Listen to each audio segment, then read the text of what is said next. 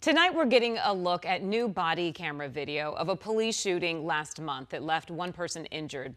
But before we show you the video, we do have a warning that it might be disturbing to watch. Now, the shooting happened on April 3rd around 2 in the afternoon. In the newly released videos, you can see 24-year-old Martell Hare Jr. driving towards a patrol car with what appears to be a gun in his hand. The officer then shoots at the suspect and then takes cover behind his patrol car. The officer yells at the suspect to get out of the car and lay on the ground. Let me see your hand. Don't reach for anything. Don't reach for anything. What I need you to do is open the door from the outside and get directly on your stomach. Directly on your stomach. Directly on your stomach. On your stomach. On your stomach. On your stomach.